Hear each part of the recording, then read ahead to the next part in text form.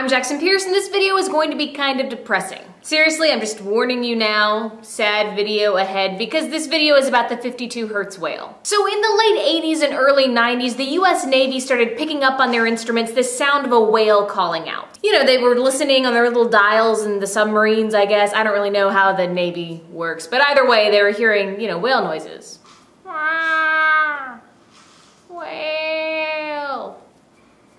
It's my impression of whale noises. Now this was nothing unusual because their instruments pick up the sound of whales calling out all the time, but what was really strange about this whale was calling out at a frequency of 52 Hertz. Most baleen whales, which are filter feeders like blue whales and humpback whales, they usually call out at a frequency between 15 and 25 Hertz. The 52 Hertz whale also called out faster than other baleen whales, and it seemed to have a kind of strange migratory pattern. And all that means the Navy has no idea what is up with this whale. All they know is this is the only whale that is like this.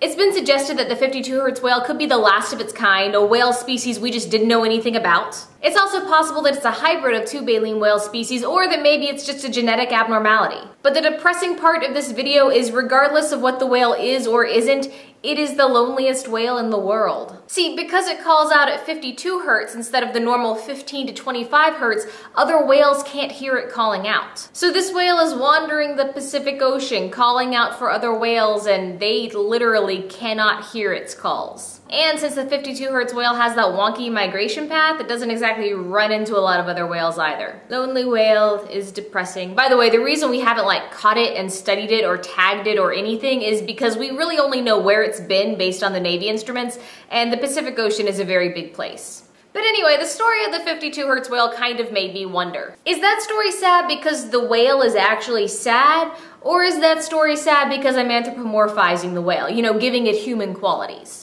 Because I know I would be sad if I was calling out over and over for friends and no one ever answered me, but I'm a person. I have different values and needs than a whale. Maybe the whale doesn't really care that no one ever answers, and maybe he just calls out because he thinks that's what he's supposed to be doing. Plus, baleen whales are pretty solitary animals anyway, so it's not like if the other whales could hear him, he'd be like, you know, having a whale party or something with like guacamole or whatever party food whales would eat. So, is the whale actually as sad as his story makes me, or is he just swimming around wondering what kind of krill he'll have for lunch being a whale? Maybe it's both.